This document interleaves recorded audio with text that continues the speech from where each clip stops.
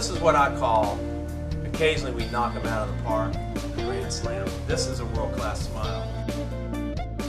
Now what do you think the biggest change since we took your braces off? I have a girlfriend. Oh, okay, okay. I didn't mean that. Well, I had the option of either having full-blown surgery or the minimum invasive, and I chose the latter. You're pleased. Oh yeah, very happy. When I moved here, I did not know where I could finish my braces because I was actually almost done. I was looking online for a couple of places, but I asked one of my friends about where he gets his braces done, and he talked about you, Dr. Miller, and he said it's really cool, but everything worked out really well. We're glad you're here.